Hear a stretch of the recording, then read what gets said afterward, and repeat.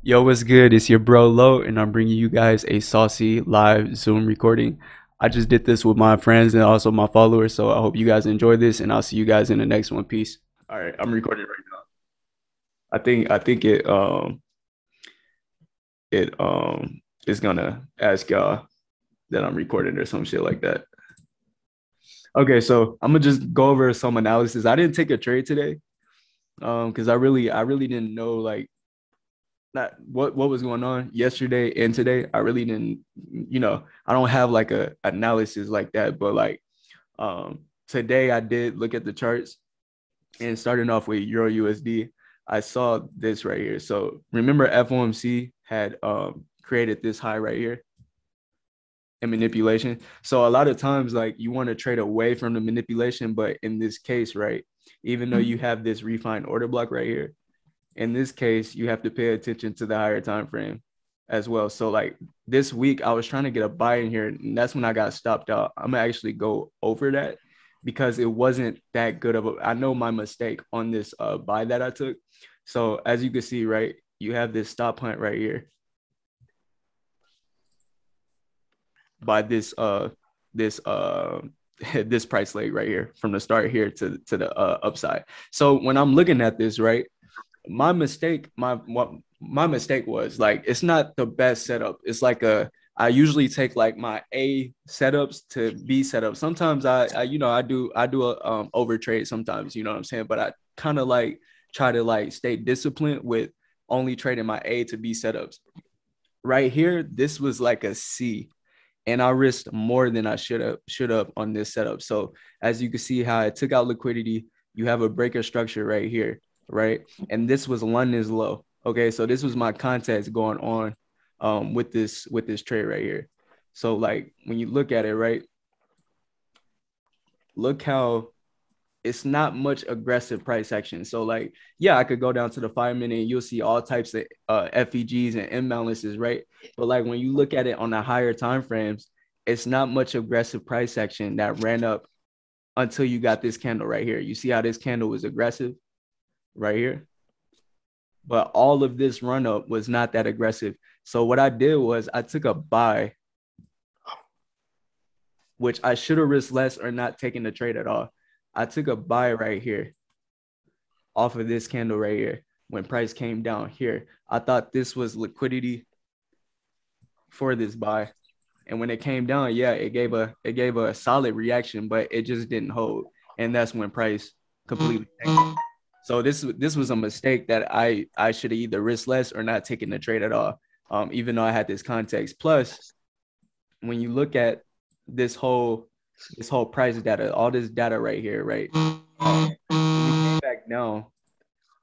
we came back down, and you see how we tapped into this order block inside of this daily order block right here, this daily order block. When we tapped into there, we had some type of price action, but it wasn't aggressive for the rest of the way. Like it wasn't as aggressive, right, of a move. So um that's just I think that was my main mistake is taking this trade when there wasn't no clear, clean, aggressive price action. You know what I mean? So right now, I looked at it today. I looked at EU today, and I saw this refined order block right here, right? Because you have the manipulation, and then you have the aggressive run, and this is what happened with FOMC. So when price was coming back into this, I did want to see a trade in here, but at the same time, I didn't just want to take a sell limit inside of here. I didn't want to take no sell limit. Yeah, it could work out, but I didn't want to take it. I wanted to wait until like a refinement had came inside of this area because I know that my best sell area is right here. Is right here. And the reason why I know that this is my best case of a sell is because since we're still in this higher time frame daily order block, right? Even though we ran down right here, you see how we ran down and we took out this low and now we're pushing back up. This could be like a manipulation right here. And this would be our target for right now to take out and break structure right here. Hold on, all right, let me remove this. It's in the way right here. So I think this is like the near draw on liquidity. So I really didn't want to like just take a trade right here because it's a potential that it could just run this, and this can be induced to sell right here. Okay, so that's what I'm gonna be looking for. Potentially, it might not happen tomorrow, but if I am gonna take a sell limit off of here, it's still gonna be half risk because this is like a B setup for me. If there's a refinement inside of here, then I'll take the refinement to go back down and push back down. But at the same time, like when you think of the higher time frame and what the higher time frame is doing, we're coming off this daily order block and we're pushing up. Who is that? Okay, you good, bro. I was about to say just mute yourself if you got stuff going on in the background. But yeah, um, I'm gonna look into this area to potentially sell. If price does catch some reaction around here, I don't know if I really want to, still sell from here because I want to see this get ran out and come into here. Oh no, you good, you good. Oh, what's up, cuz? That was my cousin. All right, but yeah, that's what I'm gonna be looking for with EU. Y'all got any questions with this? Do y'all see anything different? Okay, we good. All right, bet. All right, let's do GU.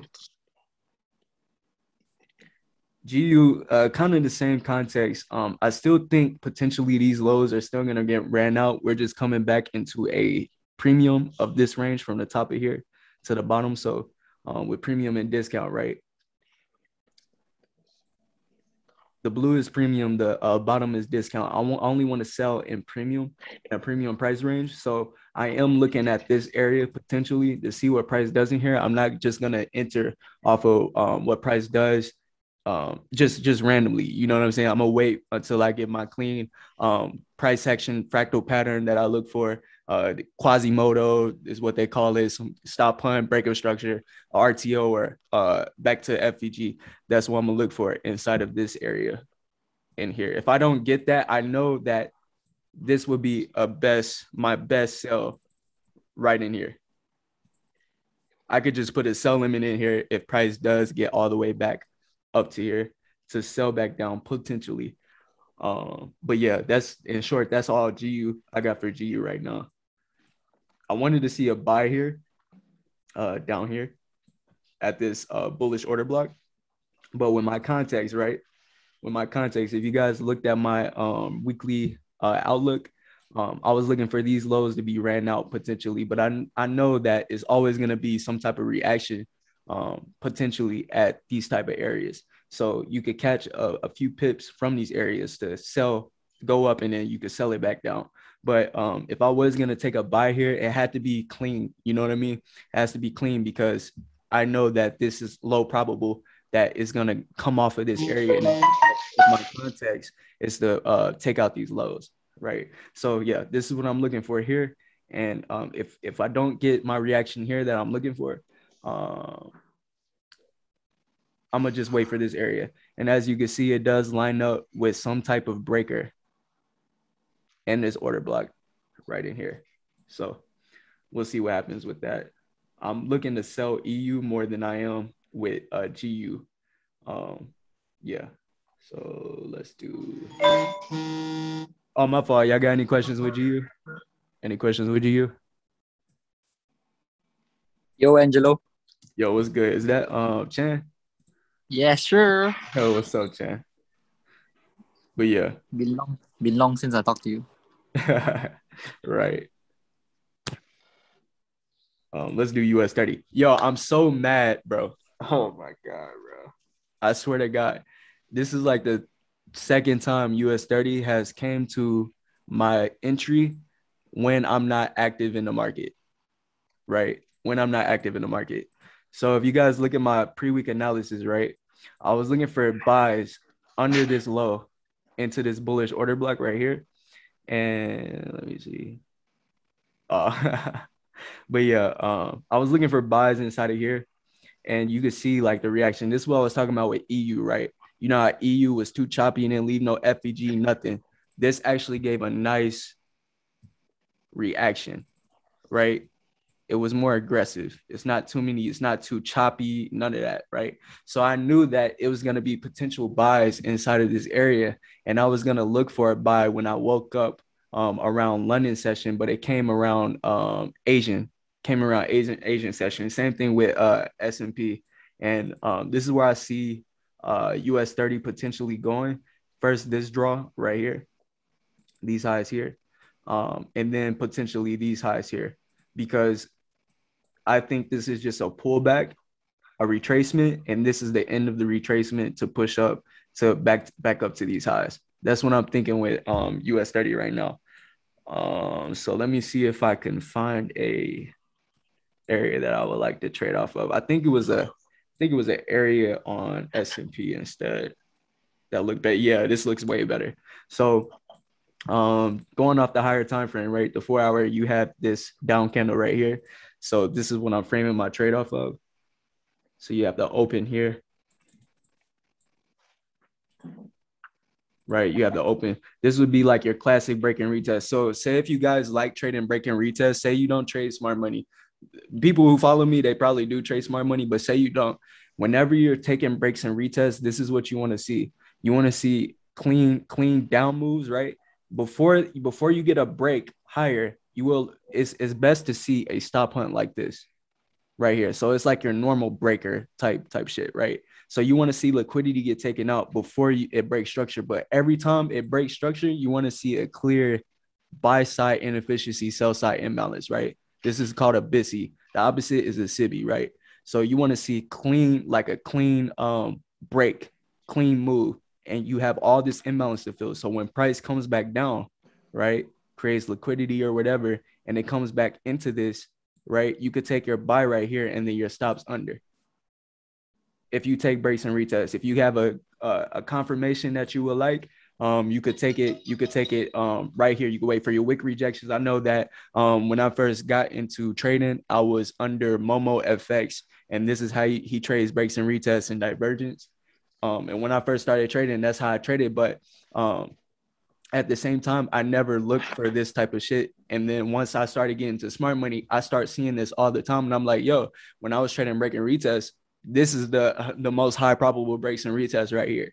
So if that's what you're going to trade, if you're doing it with a trend, you can create a whole plan off of that and just trade off of that. But let's get out of that, because y'all probably don't even trade retail. But say people on my YouTube, if you're coming to my YouTube right now, this is something you could look into and back test. So let me see. But yeah, so I'm gonna look for a price to come into here, and then potentially look for any type of reaction. It would be better for me to wait until it comes down to this down candle right here, and possibly wick into this breaker right here. So this is a breaker, this up candle before this down move that took out this right here. If you want to, you don't have to mark out the breaker. You can just mark out this whole range. But I'm looking inside of, sorry for the 5-year-old drawings, but I'm gonna be looking for price to come into this range right here, and then I could potentially take just a buy limit right here, but I'm gonna wait for a little bit of reaction and then take the buy limit off of there, and then my targets will be not buy limit, my market execution, and then my targets will be here, and then the highs, right? Because the same thing with S&P. Every time price ran out a low, it went higher, right? Ran out a low, goes higher. Runs out a low, this should make a higher high. And if it doesn't, it doesn't have to, because I'm gonna be taking profits here and here and here. You know what I mean? So yeah.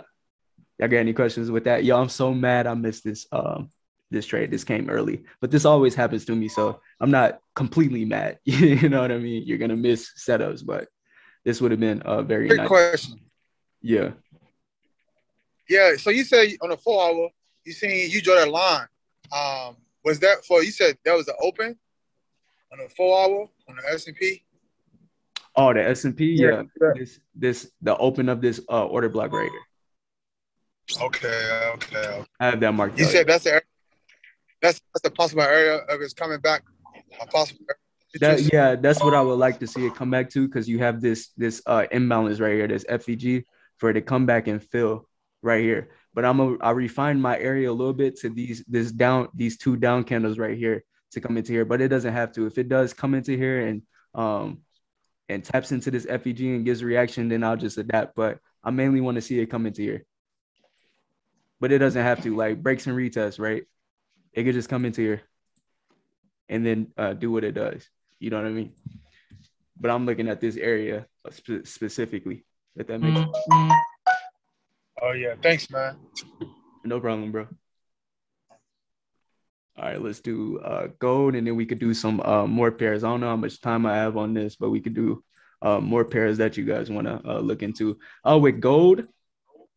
With gold, my context right now is for us to take out these lows. That's been since this week. I was looking for it to come into here and then come into this bullish order block. I was looking at my weekly outlook. You can see that. But yeah, gold had came into this breaker right here, plus this hidden order block. I was looking for a trade here, but I didn't get it. I think I was too focused on EU. And you can see how aggressively it sold off. And I'm looking for it to come back down. You had a little reaction right here. I didn't really want to take buys too much in here. I was looking for a potential sell somewhere. I think it tapped into here, this area right here. But I was looking for I think it was like this range that I was looking at, or this imbalance. I don't know, or this breaker. I forgot what I was looking at, but it came into this breaker. I think this is hindsight right now. I don't think I seen that. It came into this breaker. You can see him manipulate it, took out these highs right here, and then came lower. Retail outlook, you're breaking retest, right? Yeah. But the same thing, like I was saying, whenever you have a break and retest, you want to see price take out highs and then come and aggressively break. Now, this didn't aggressively break like that. Actually, it did. I'm capping. It did aggressively break, but that's what you want to see. You see how that phenomenon just happened again on a retail basis. You know what I mean? Smart money basis, and you can see it with a retail outlook too. But yeah, it came into here, manipulated. I wanted to see a sell inside of here. You can see how it tapped into the open of this up candle right here. And then it dipped down. I was looking for a higher price, maybe to come into here and come into this rejection block. So like your classic head and shoulders. So boom, stop hunt, come down. This is the right shoulder, and then dip down. That's what I was looking at to trade off of, but it didn't happen. Right now, I'm looking at this order block right here, this up candle. I don't think it's gonna come all the way up there, but if it does, then I'll potentially look for sells inside of there. But what I would like to see is a build up. I want to see a slow run back up, build up of liquidity. Maybe it could drop back down and then come back up, and then I'll take my sells there to come back down. And then take out these two relative equal lows right here to come back into this bullish higher time frame, bullish order block. And then maybe it could buy back up, but I think these lows are pretty sus to be ran to come down into this higher time frame weekly bullish order block right here. So you see all this liquidity being built up here. I think price is drawn to this to run down. So yeah, you might get a little reaction, a little buys inside of here, but you don't want to hold too long, because I think these lows, this is just my outlook, I think these lows are going to be ran and then come into here, and then we can start getting our buys, because you see all this build up right here, all this build up. So that's why I see what go. But that's it, y'all. Y'all got any questions?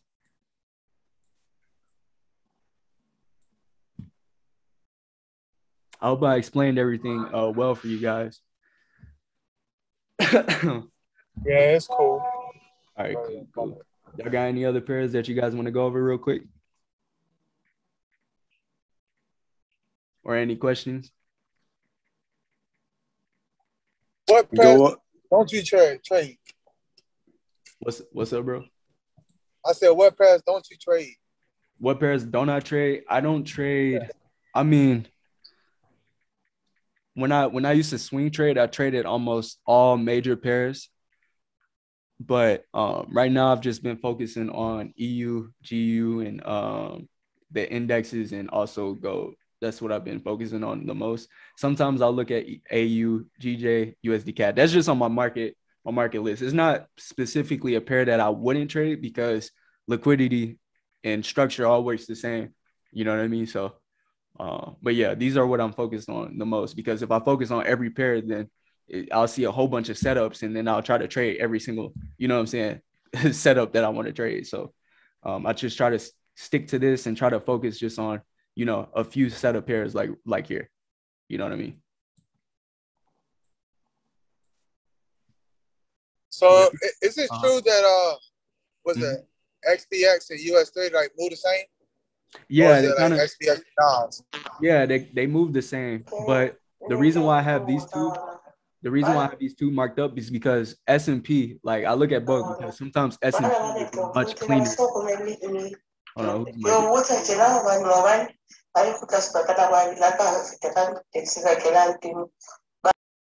Okay, there we go. Okay. Yeah, sometimes S&P will be cleaner or US30 will be a little cleaner. It's like with GU and EU. Sometimes they correlate. So I just check on which is cleaner and what aligns more, what looks better with my setup. And I'll trade that for the day. Even though they move the same, as you can see. They're correlated. You know what I mean? Yeah, I got you. Yes, sir. All right. Is that it? What's up? Yeah, What's up, Kenny? Oh no, I think you was already in here. My fault, bro. you good. Yeah.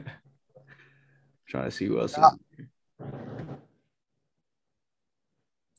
All right. Y'all got any more? Hold on, somebody raised their hand. Did you already ask a question? Is good to be good? Or you had a suggestion on a pair?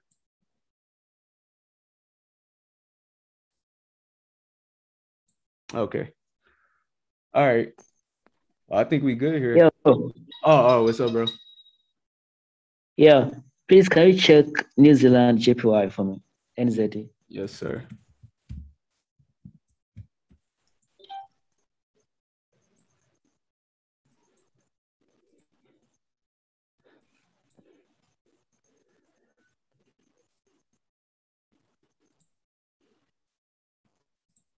Okay, so whenever you're looking at your pair, you want to know where price came from and what price is drawn to. So we can see that price came from here, right?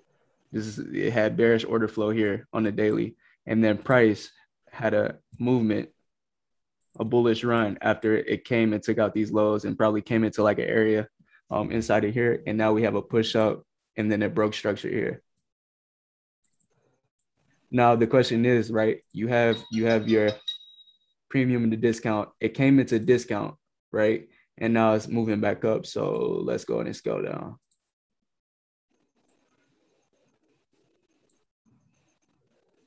So price, hindsight wise, right? I wouldn't have seen this until price did it, but you want to collect data. So price came into this area right here, this area of demand, and then it pushed up and broke this structure here.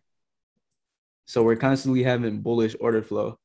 Right now, I see it as being bullish, and you can see how clean these highs are right here. So this would be your near draw on liquidity right now. Now what I want to buy right here, and for my sake, what I want to buy where it's at. No, not where it's at right now. Maybe if it comes down to a discount. Maybe if it comes down to a discount, I'll look to buy. Yeah, I'll look to buy. You might have some type of reaction once it comes into here to come back down and then maybe possibly buy back up. So it could come back into this breaker right here, right? You got a little bit of FEG, you have a breaker, you also have this down candle that's pushing down. So I'm lining up all these, you feel me? What's the word? Confluence, institutional confluence, right? And it's more so based off the higher time frame. I don't just go to the 5 minute, 3 minute, and then try to, you feel me, get my analysis off of there, because I'm not that type of trader. I like to trade with a hedge fund. You want to ask yourself, would a hedge fund take this type of trade? You know what I mean? So I'm looking at the daily 4 hour to kind of frame where I'm trying to trade, or I'll take stupid trades and, you know what I'm saying, and over trade. You know what I mean? So this is what I'm looking for. If price does come back into here, I would be looking for price. Oh, sorry about that. I would look for price. What you could do is you could look at here, right? You could look in here because you could draw this to here, and it still wouldn't be in discount. So, but you could look at this area right here. Say you don't think prices, because price doesn't always give when it's trying to get to its drawn liquidity, it doesn't always give a deep pullback. You know what I mean? So, you could because there's always a discount inside of a premium. So what you could do is you could draw your fib. My fault. You could draw your fib from here to here, and this would be a discount range right here. And also, this is a down candle before the up move. You also have, when you look at the hourly, you scale out to a higher time frame. This is a down candle, right? It was aggressive move up. You got FEG, all of that being left, and it could be a possible trade inside of here because it doesn't have to give a deep pullback. You know what I mean? So to get to the drawn liquidity, so you could pay attention to this area. I would also pay attention to this the most though. So if it's too choppy once it gets into this area right here, if it's not giving any clean price action, I will wait until it comes into here to this breaker, plus this down candle right here to move up to this or what's the drawn liquidity, these relative equal. So so yeah, 15-minute. Yep. That's what I see, bro. Yeah, thank you so much. That's what I see too. I just want to confirm the continuation pattern. Yeah, that point, I like that. Yeah. If it fails, thank you so much to take out this high, bro. If it fails to take out this high, expect price to move back down to here as you're drawing liquidity, and then come back into this order block here. Okay. So here.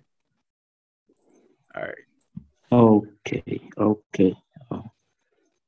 nice. All right. Any more pairs you guys want to go over? I know we got like 8 minutes left. We can go over like one more pair quickly if you guys want to. Go over UCAD. All right, UCAD. Oh, I already got it on here.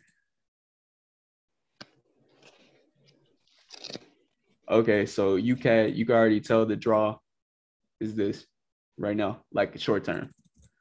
Short term draw is that. Whoa. Short term draw is that.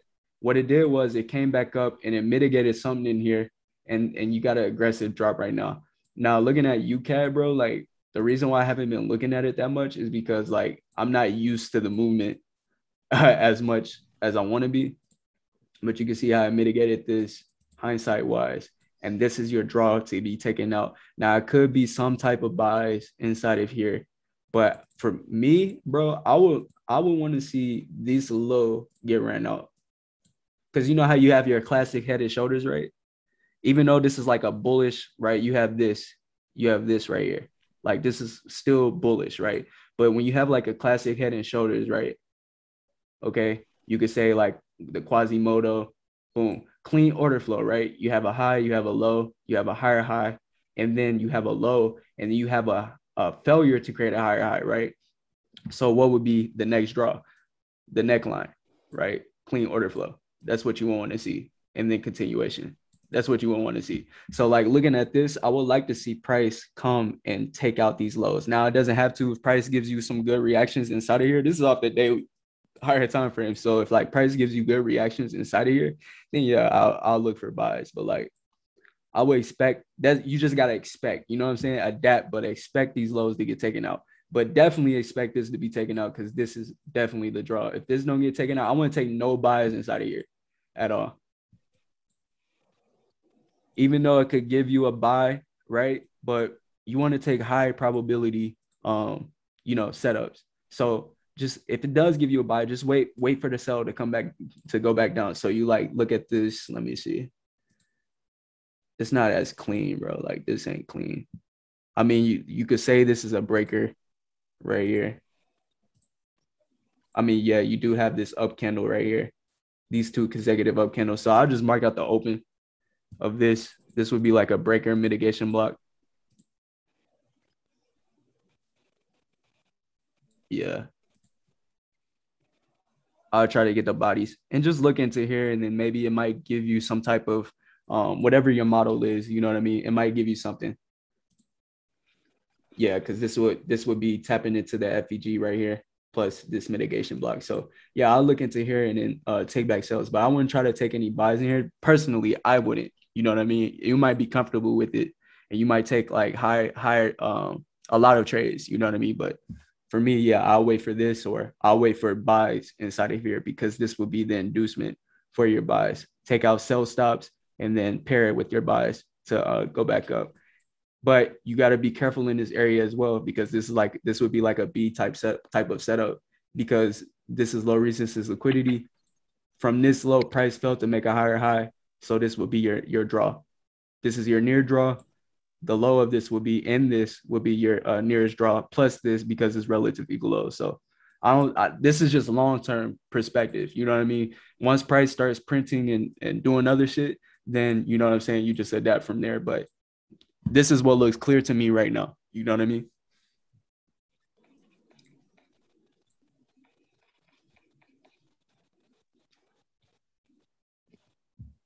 You know what I'm saying?